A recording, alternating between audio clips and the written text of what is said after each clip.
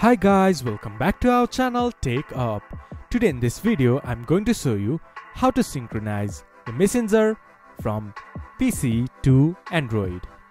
To do so, follow some simple steps with me. First of all, open your Messenger or go to Messenger website from your browser.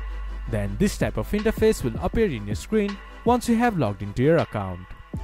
From the left side of the screen, go to your profile icon. There, click to Privacy and Safety. From there, go to Into Encrypted Chats. Then select Storage, Secure Storage option. From there, turn on Secure Storage. Add PIN. Add a 6-digit PIN to secure your storage. Open the Messenger in your Android phone. Then enter the same PIN that you have set here. Then your phone and PC Messenger will be synchronized.